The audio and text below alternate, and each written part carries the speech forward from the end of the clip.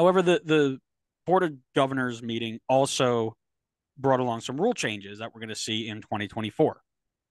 All VAR decisions will be made or announced, I should say, in the stadium over the PA system. Second, the clock in the stadium will now be continuous into stoppage time. So it doesn't just stop at 90 and say +6, and then you're guessing. The MLS Next Pro injury rule that they implemented before coming to MLS, if a player is on the ground with an injury, real or not, for more than 15 seconds, the ref will stop play, wave the medical crew on to evaluate the player, and the player must stay off for 2 minutes before returning to play. Fourth, time substitution rules. If you're not off the pitch within 10 seconds of that sub board being flashed by any point of the field, the sub that's supposed to be coming onto the field is held for 60 seconds and will enter at the next stop. So you can't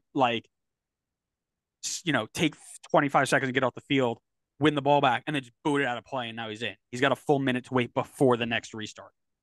And then finally, return to play equity. If two players go down with a head injury, they will both re-enter at the same time once they have both been cleared to play. And I guess one by one, let's just go through and share our thoughts on this. I mean, there's not too much to dive into, but what are your thoughts on that first one about VAR decisions being made in stadium announcements? It reminds when I was reading that in the article, I was laughing because I was like, this feels so American football. It's like the refs getting on the PA system being like, the call on the field stands. And then the crowd starts cheering or booing.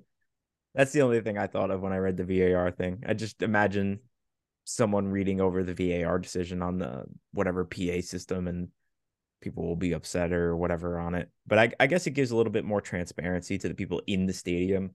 Obviously, the people watching at home have like a lot more views and you get to hear from the commentators. But when you're in the stadium, I guess it's a bit more unclear at times. So I definitely think it's a good thing to add in, but probably not a major thing either. Yeah, for me, it didn't really make any big, like, oh man, I can't wait. Some people love it, and I do understand why. Um, the end of the Red Bull FCC match was super confusing when we were there in person. We didn't know if he called a foul. We didn't know if he went to, have VAR in his ear. We didn't know any. So it is a a nice little bit of clarity.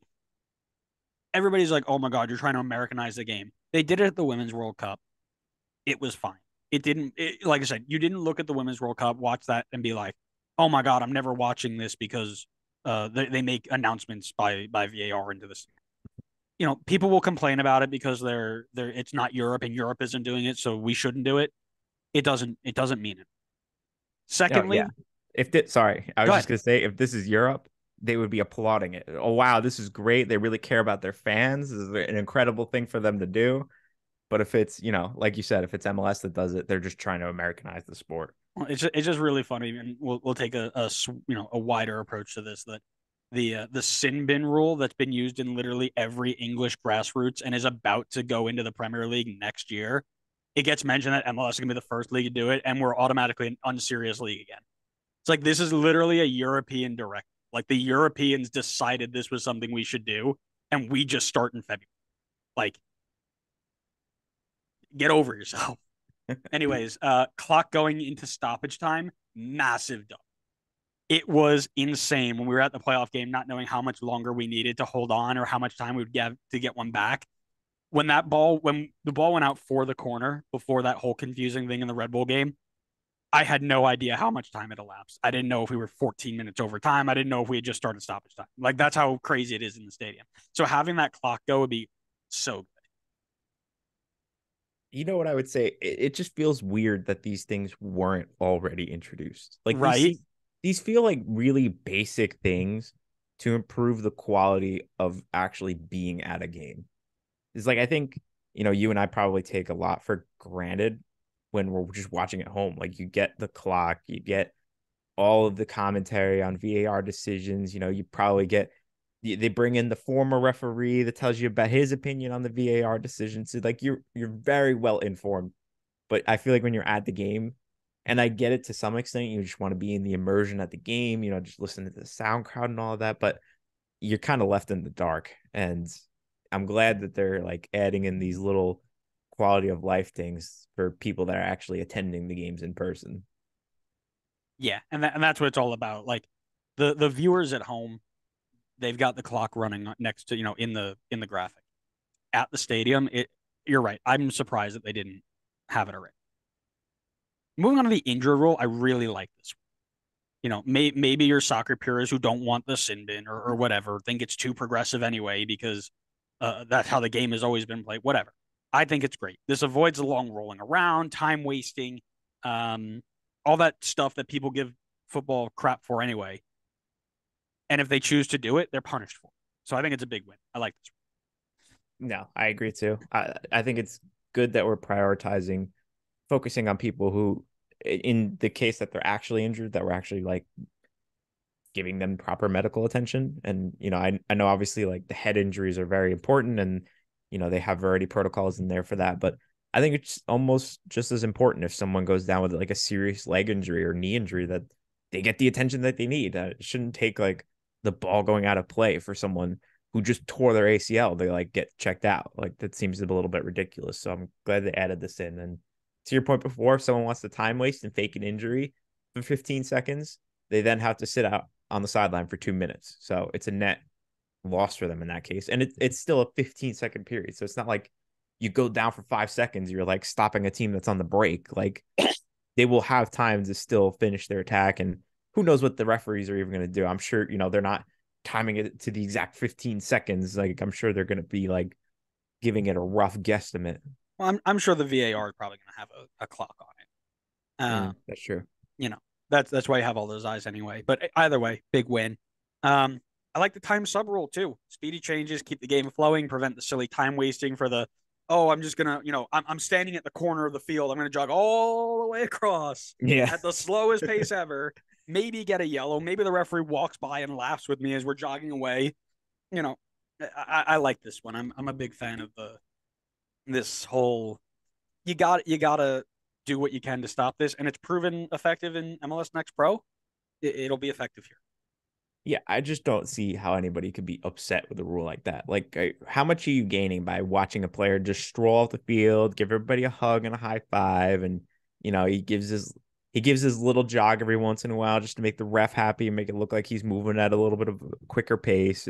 It just sucks. Like, it just kills the momentum of the game just to watch someone like just putz around on the field for 30 seconds before they get off.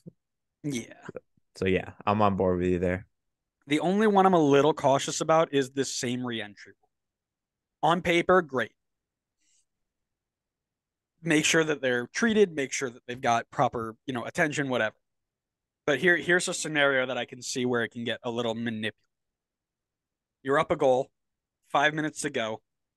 You're absorbing pressure, you're trying to see out a game. Maybe it's a playoff game. You play with three center backs, and one of them just went up with a header with their only striker. They play with a lone striker. He's the only one who can win a ball in the air. They knock heads. They're both out. Striker comes off the field, gets treated. He's ready to go. But they don't have any subs left. So now you're telling your doctor, hey, take a little bit extra time with our center back. Make sure he's got really, really clear. I want to make sure he's very, very safe. Mm-hmm. And now it's, 30 seconds left in the game. The ball's held off in the corner. They're like, okay, now we're good to go. So I could see that being a little bit manipulative, but at the end of the day, I do like that they're trying to avoid the whole, okay, he's out, their center back is out, take him off, look at him really quick. Okay, he doesn't look like he's about to pass out, throw him back on the field, right? You're taking the time to properly look at it. Yeah, no, there's good and bad to this one, I think too. I think it's good that it's not like a race anymore to get someone out to try to get the advantage. It's a head injury. It's very serious. They should definitely take it seriously. But to your exact point, I feel like it feels a little bit like you could manipulate the rule a little bit. Like, what if you're, the one that jumped up and you initiated the contact, you hit someone else's head, you both have the head injury, you come off, and it's now like, okay, you were the player that did not initiate, but you were cleared like pretty quickly. The other guy who initiated the contact is now like out for a couple minutes. Now you're stuck on the sideline, even though you did absolutely nothing. Like I just don't think even that's not like necessarily intentional, but it just doesn't feel very fair. I didn't even think about the intentional factor of it until you mentioned it, but that's a great point as well. Yeah, I'm a cynic. What can I say? All It's right. will do anything to win, so it's a Yeah. valid cynicism.